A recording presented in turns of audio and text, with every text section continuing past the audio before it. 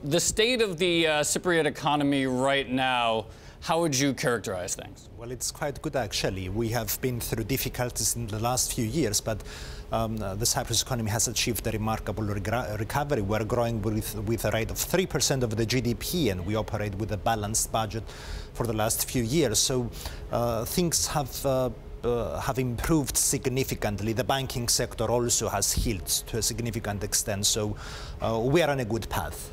What would you characterize as the key drivers of that? Because obviously there are other Eurozone countries that continue to perform quite poorly economically after their bailout. So what's made it work for Cyprus? Well, I would mention a couple of issues. First of all, we have some strong, promising sectors like tourism and shipping and business services which have performed strongly.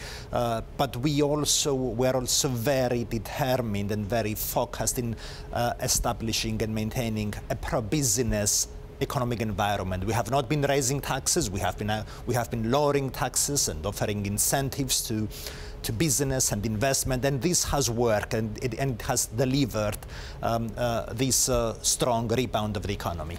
Let's talk about one sector in Cyprus, which is energy, and there's ongoing business for natural gas resources in the countries. What can you tell us about the latest round of bidding? Look, we've just concluded, indeed, the third licensing round in Cyprus, and we have managed to attract some of the biggest names of the industry. Namely, we have been able to award a block to Exxon, together with Qatar Petroleum, Eni from Italy, and Total from France. And this goes very far to show the potential of the Cyprus exclusive economic zone, not only with regards to our waters, but overall in general, I would dare say, the Eastern Mediterranean, which is fast becoming an alternative source of supply for the European Union.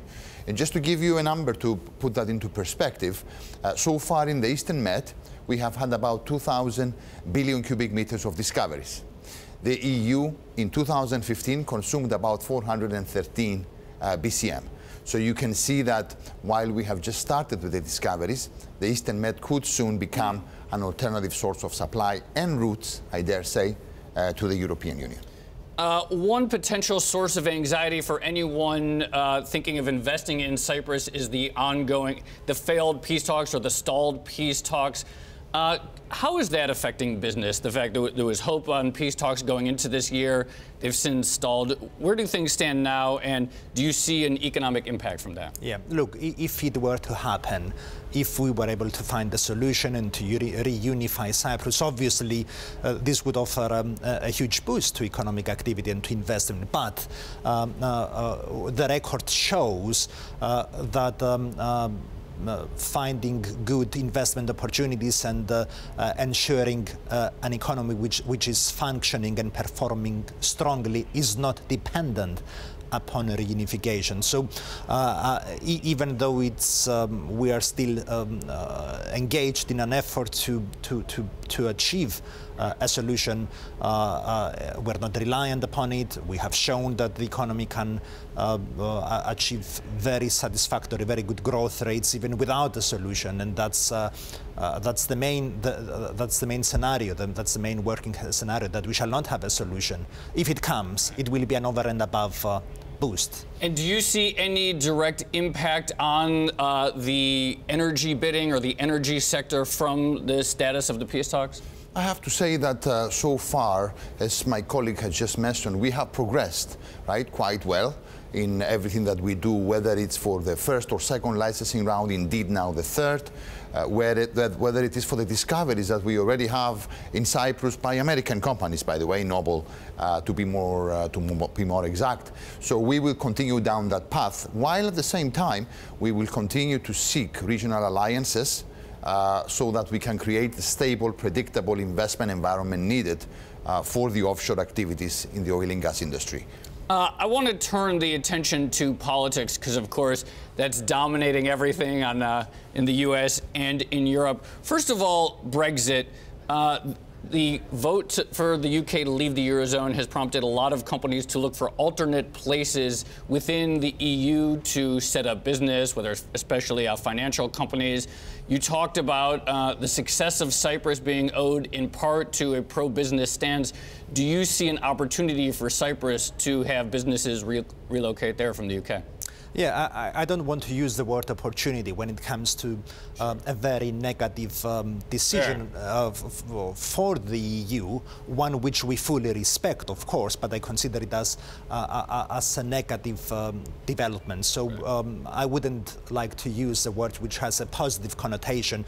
That said, and irrespective of the decision of the British people, which we respect, yes, we shall continue to work and to strive in order to improve the competitiveness and the attractiveness of Cyprus. We are an excellent destination to do business, to set up a base and to invest. So the advantages are obviously there.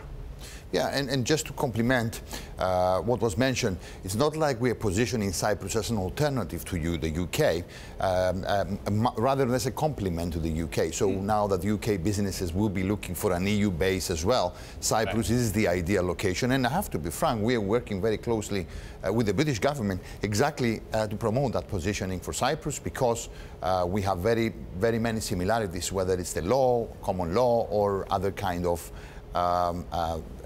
framework regimes. And have you seen businesses, whether they're hedge funds, brokers, anything like that, talk to you specifically about the opportunity to set up, as you put it, a complement to their UK operations? Well, all the time, but I wouldn't relate it especially to Brexit. We are in continuous contact with foreign business across the sectors. There is strong interest, and we are seeing companies setting up a base in Cyprus all the time.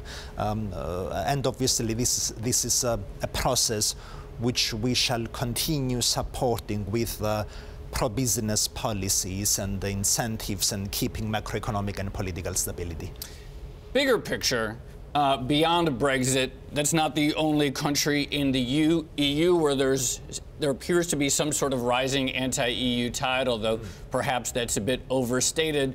But from your perspective, how should the leaders of EU countries deal with this sort of ongoing threat to their legitimacy, the loss of confidence that people have, and the appeal of parties and politicians who want to roll back the project in some way? Yeah, I would take the popular feelings very seriously, and my recommendation would be that we probably take a pause and reflect and consider very carefully any further steps in the direction of European integration, especially on European economic policy, staying away from unnecessary regulation and rules which do not add but rather burden the competitiveness of the European economies, and take only those steps which will enhance the productive capacity of our economies. Doing less probably, but doing it better would be my recommendation.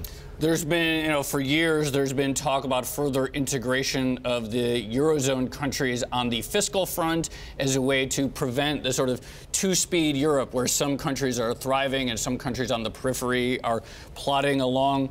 Is that something that you think should be on the roadmap? I would be very cautious. We have come a long way, but we should ensure that any further steps are well thought and always carry with them the popular will.